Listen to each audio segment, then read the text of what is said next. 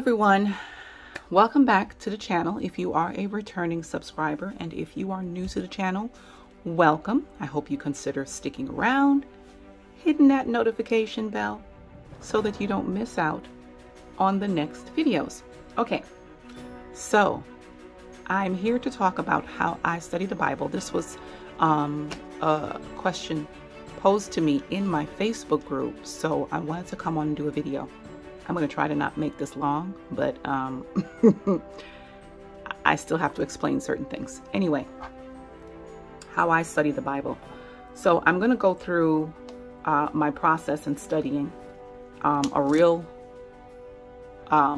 process, speeding up some parts, but of course explaining in detail. So before I get into showing the pen to the paper, I want to explain how I study the Bible.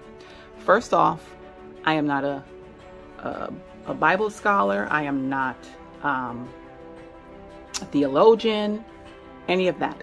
I'm just studying the Bible for my own personal understanding. So I'm just sharing how I study the Bible for my own personal understanding. This may help you. This may not help you. Maybe you have some other way of doing it. Great. But this is just my explanation of how I do it. And I'm not going to say that there is a right and a wrong way, but I'm going to say that everyone is different in how they learn, and everyone is different in, you know, their whole process of absorbing information. Okay? So I'm just giving you my process, not to say that it's right or it's wrong. For you, maybe you can take away some things from it.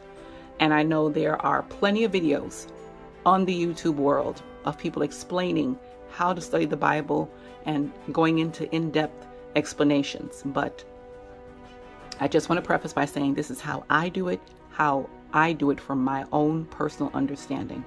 Okay, with that said, this in front of me is my Fire Bible. This is what I use for studying. I'm not going to go into in-depth Fire Bible review. I did go through some detailed explanation on what's in my spiritual arsenal video.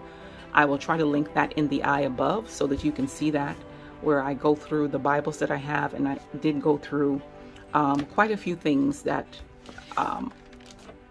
in this Bible, excuse me, and a lot of the keys that are in here.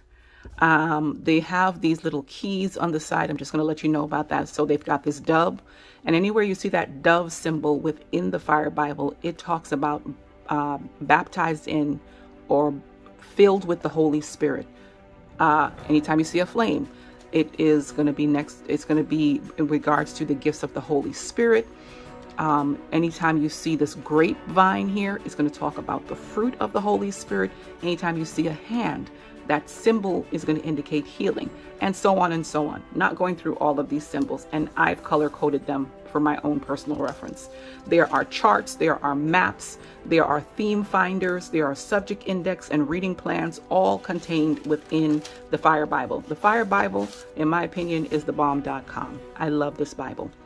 For instance, going into Genesis, it gives you an outline, and then it gives you the author. It gives you the theme. It gives you the date of the writing. It gives you background information. I love that. It does that for every book of the Bible. It gives you the purpose, and it gives you a survey and special features. New Testament fulfillment. All of this is contained here. So you've got these little keys. Do you see? I'm just flipping through briefly to show you. And also within the Fire Bible, there in the closer to the spine section, they will have cross references corresponding to the verses. So for verse 4, in Genesis 2, you can see that there is a cross reference to, I'm going to say that is Chronicles 1:1. So there's a cross-reference scripture there. There's also commentary on the bottom of the pages, not for every verse, but for most verses contained within the scripture. You will find commentary at the bottom portion of each page. So that's what I love about the Fire Bible. It really helps you to to dig into studying the Bible. Okay, so this is one of the tools that I use in my Bible study. I will also let you know some other tools that I'm using. So let's get into that.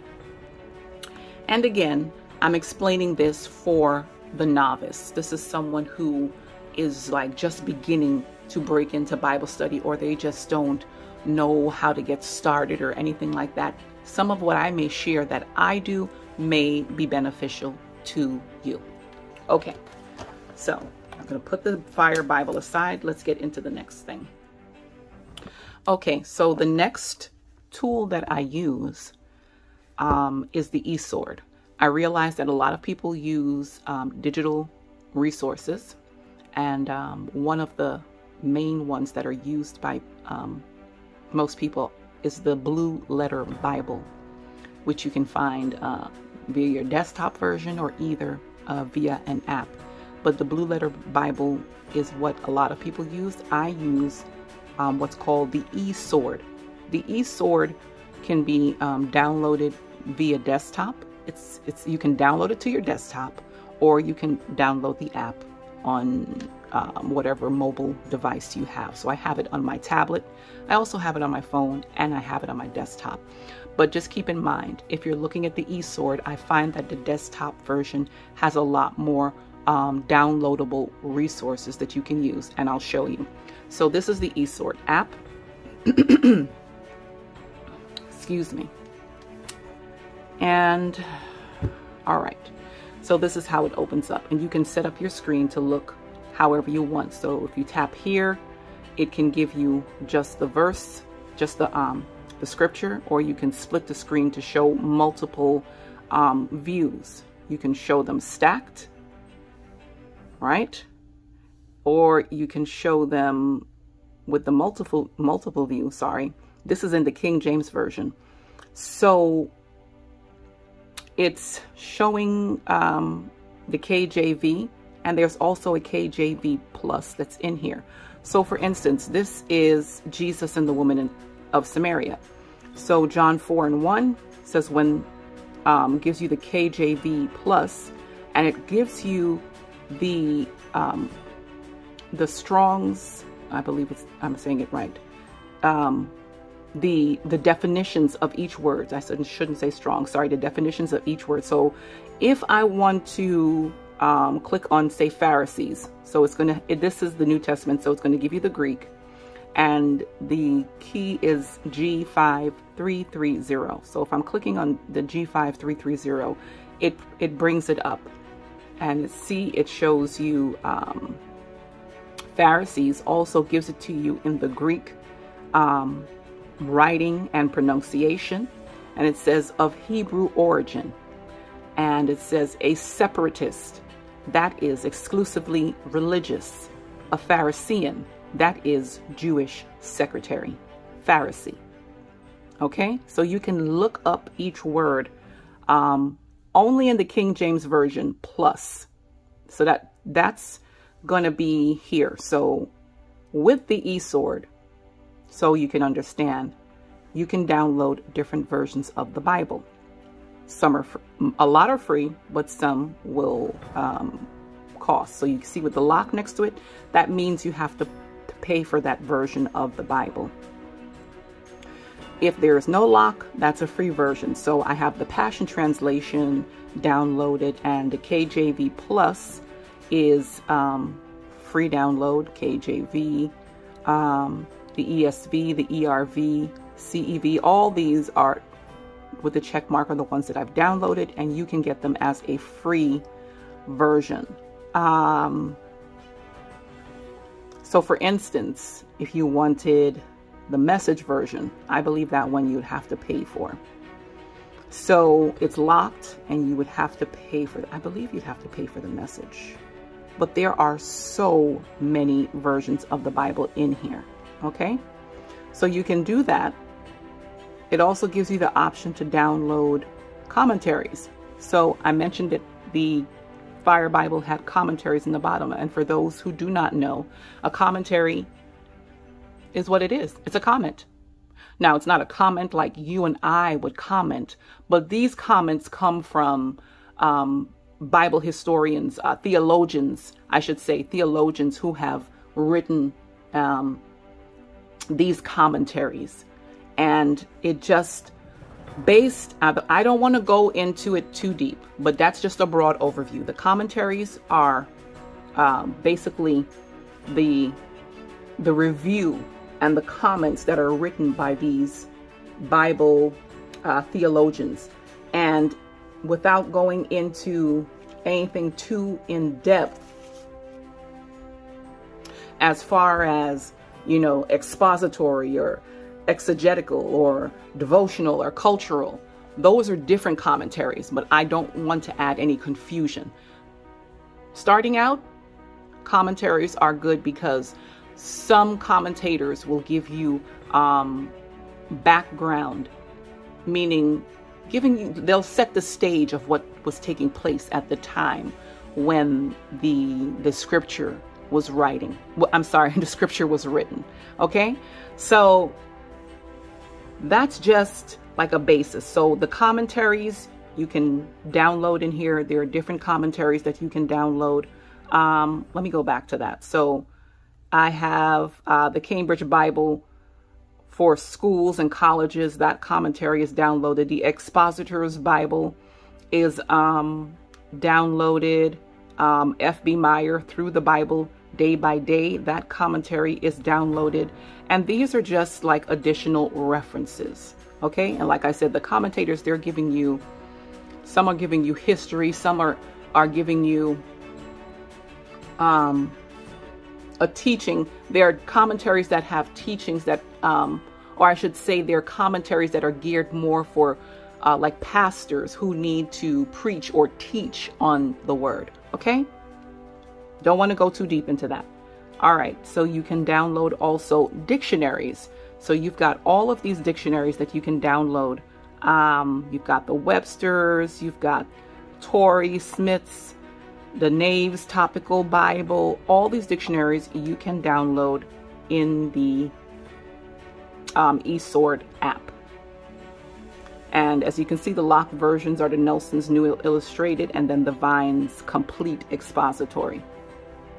You can also download lexicons. Okay. You can also download reference books. There are so many reference books that are in here that you can download. For instance, one that I'm just excited to read is David, Shepherd, Psalmist, King by F.B. Meyer. So I'm going to enjoy reading that. That's just a reference book download. So that's just to give you an example. And of course, there are devotionals as well that you can download. Okay? Not too many, but there are some locked and unlocked, just as you would in each category. So this is also a tool that I use in Bible study. Me personally, I love the King James Version. It's not for everyone because everyone can't understand it, but I do read other versions, like I said, for understanding. Another tool that I will use is, and I'm sure everyone is familiar with this one, is the Bible app. And I go to the Bible app because all of the Bible versions of course, are unlocked in here. And, you know, you don't have to download it in the eSword app. So you can access all the Bible versions in here. And also you can get the Audible. So that's one thing that I like to do. So now we're going to get into the meat of how I Bible study. So for today, I'm going to be looking at, so let's pull it up. And I'll pull it up in the NLT. Okay, I just downloaded this to the app back onto my tablet, the Bible app, because I have it on my phone. So let's look at 1 Peter. I'm going to be looking at chapter 2. And I'm going to be looking at verses 22 and 23. That's what I'm going to be studying. But instead of just looking at those two verses, I'm trying to get background. I'm trying to get context.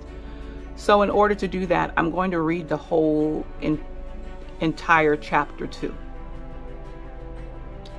So I'm going to read the entire chapter of 1 Peter 2. Also, like I said in my Fire Bible, it has this at the beginning of every book of the Bible. It's going to give me a background on 1 Peter. And it tells me that Peter, or Simon Peter as he's also known, is the writer of 1 Peter and also 2 Peter. He's the writer of this book, and that he sought the assistance of Silas, who was more versed in the Greek language, to help him write out these books, but he relied on him more heavily in 1 Peter. All this information is contained in the background, and then it tells me the purpose in which he wrote 1 Peter. So all of this is in here. This is just the information that I need to just get an understanding, to get context. And then, like I said, I'm going to read the entire chapter of chapter 2 and not just focus on those two verses. We're trying to get context and not just look at those verses, because a lot can get misconstrued in just looking at the two verses and not seeing the whole big picture. It's like taking two pieces of a puzzle part and you don't know what the full picture is, right? Okay, so that's what I do. So I'm going to read that. I'm going to read this. I'm going to read that. I'll even look at the commentary. And then I'm also going to play the audio. So before I even get into writing anything, I can mull around and just, while I'm doing something, I can still listen to this. I can listen to the whole of chapter 2. And then in the Bible app is where I'm going to do that. So that's why I use the Bible app. You can also just hit that audio button and it will play.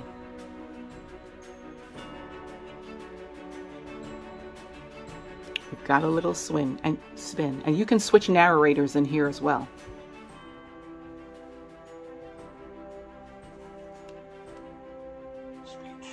Like newborn babies, you must crave pure spiritual milk so that you will grow into a full experience of salvation. Cry out for this nourishment now that you have had a taste of the Lord's kindness.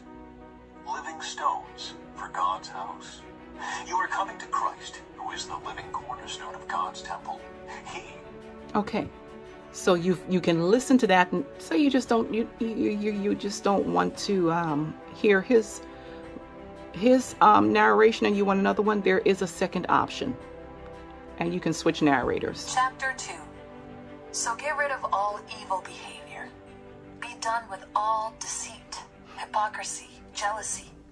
So I'll do that, and so probably more than once, because I just want to get that in my spirit. I just want to hear that. I just want to listen to it, right? That's before I get into going to write down anything.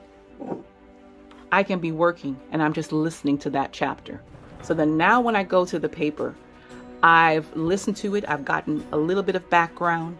I understand why the entire book of this Bible was written. I understand the author and even a little bit of the author's background, and I can get a better understanding of the verses that I'm now going to hone in on. I like to study verse by verse. I like to study the verses. I want to break it down to its least denominator, if that makes sense. I want to break it down. I want full understanding. So then I'll show you what that looks like. And we're going to finish up this video with a sped up version where I'm going to be writing in my Bible study journal. And then I'm just going to do a voiceover just explaining what that process looks like and getting it down on paper. Okay? Okay, so this is voiceover Michelle coming to you. So what you're going to see what you're not going to see is what I do before getting into Bible study, which is praying, I'm not talking about some long-winded prayer, but you're asking God to just help you to get understanding, to gain revelation of the word. And I even speak to the Holy Spirit because he was given to us as our helper. So I say, Holy Spirit, as I'm about to get into this word, help me to quiet my soul and help my spirit to be open to receive what I need to receive from what I'm about to read, receive from the word, and to be able to receive that revelation that God wants to pour into me and gain that understanding that I need. Nothing long-winded, just a simple prayer. And just make sure that you've cut out all the noise, you've silenced the phone, you have just created seclusion, because interruption is going to just throw you off. I just want to say that. Make sure that you are silencing all of your technology, and that you are just eliminating all distractions. So getting into this, you're seeing me on the screen. And this, I just want to say, this, you don't have to do this. This is just me. This is what I choose to do. You don't have to do it. Some people will draw circles. Some people will paint. Some people just use plain pen and paper. You can just do that. Whatever you feel to do, you do it. I just like to be creative in it. I like to just have fun with the word. I don't want it to be boring. So that's why I listen to it audibly. That's why I read through it and do all of those things. I want to engage in it. I want to put myself in it as well. So I'm putting down these stickers from the Happy Planner full boxes, and I'm putting them down. I first write in that long box. I write out the 2 verses, and then I'm taking the smaller stickers, and then after I've circled those words that I really want to hone in on, I'm taking that e-sword and I'm looking at it in the King James Version, because the King James Version, the KJV Plus, is going to give me the words that I'm looking for translated from the Greek.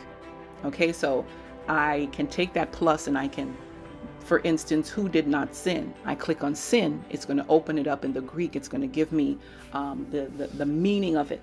And then I do the same with all of the other words that I'm trying to hone in on in these verses, such as guile and reviled and suffered and committed and judgeth and righteously. Those words I'm picking out of the verses, and I'm taking them and I'm just, like I said before, breaking it down to its lowest denominator. I'm getting the meanings, all of the words that they're like, in other words, synonyms for these words that would just help to get, just help your understanding of it. So for instance, one of them that I just loved was the part where it said, where I looked up committed. Committed said to surrender, yield up, entrust, give over, cast up, deliver up. This is what Jesus was doing. And I did all of that. And then I'm going to go through the commentaries, and then I'm just going to read through them to see what the commentators are saying, not to take what they are putting in their commentaries word for word, but to pull out certain parts of it. And what I love is that reading the background and and who the author is and why the author wrote this gave so much understanding. So we understand that it's Peter who is writing this, and he's writing it from a standpoint where he is like reliving or recounting what Jesus endured, Jesus's sufferings. So I take that, and I'm just keeping that at the forefront, because at the same time Peter's writing this to Christians, and he's letting them know that, look, you're going to suffer, but Jesus also suffered. So you have to suffer just as he suffered. And you're going to suffer because you're following, and once you follow Christ, you're going to suffer as well.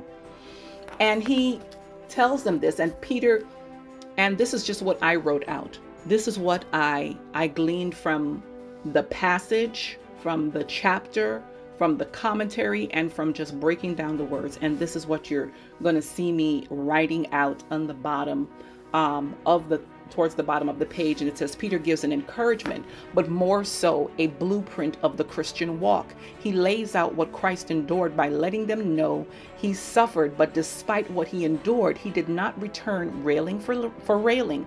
That means he didn't, it wasn't tit for tat. They didn't hit him and he tried to hit back. No, he endured. And he did not return railing for railing, though he was met with taunts, and he could have called down 12 legions of angels at any time, but he said not a word. And instead, he entrusted into the hands of his Father, knowing that he is a righteous judge. Jesus took this patiently, peacefully, silently. He took all of this, the abuse, the beatings, the spittings. He endured all of that.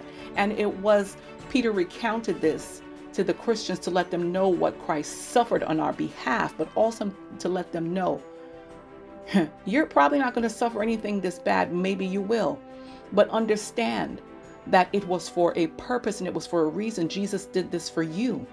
And though you may suffer, don't think that you can do anything different aside from what Christ did. You have to follow in the same footsteps of our Lord and our Savior.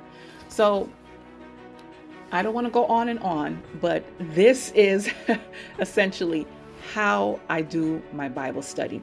And then lastly, I'm going through the cross references, and I'm looking at those cross references.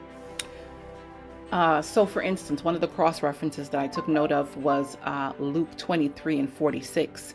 And it says, and when Jesus had cried with a loud voice, he said, Father, into thy hands I commend my spirit. And having said this, he gave up the ghost. So where it says that in 1 Peter, but committed himself to him that judgeth righteously. This is where Jesus committed himself into the hands of his Father.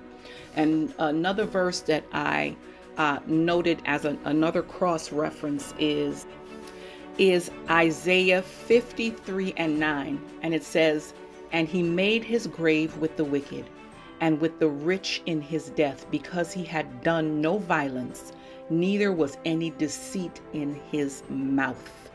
So this is kind of a foretelling in Isaiah of what Jesus would endure and what Jesus would do. And it says that neither was any deceit in his mouth. No, there was no deceit.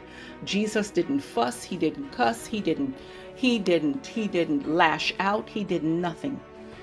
He committed himself in silent patience to the Lord, and he endured everything that was done to him, knowing that he was sacrificing himself for us. So those are just two of the cross references that I noted. There's of course 2 Corinthians 5:21 and Hebrews 12:3, which I also noted as well as cross references. But again, this is how I do my Bible study. And like I said, I can't tell you there's a wrong or a right way, but this is how I do it. This is for Michelle's understanding. But if there's anything that you can take away from it that can help you, then by all means, use it. It's not copyrighted. So that's what I just wanted to share. And I wanted to help out that person in my Facebook group who did have a question on whether or not I had shown how I do my Bible study. So here it is. Anyway, I hope that this helped you, or it gave you some tips, or maybe you can use some of the tools that I've shared on here. And if there's anything that you use differently than I do, then please share it in the comments. Tell me how you do your Bible study. Tell me the tools, the reference books, or the Bibles, or the sort of Bibles or versions that you use, or the commentaries. Please share all those things with me in the comment. I would love to hear from you. I would love to know what it is that you do, because maybe I can take something from you as well. And yeah, that's about it. So I hope you comment. Also like this video. If you enjoyed it in any kind of way, please like it. And like I said, if you're new to the channel, please, I hope you subscribe and hit the notification bell. That way you don't miss out on the new videos that I'm going to upload. Anyway, guys, thank you so much for joining me in this video. Be blessed, everyone. Bye.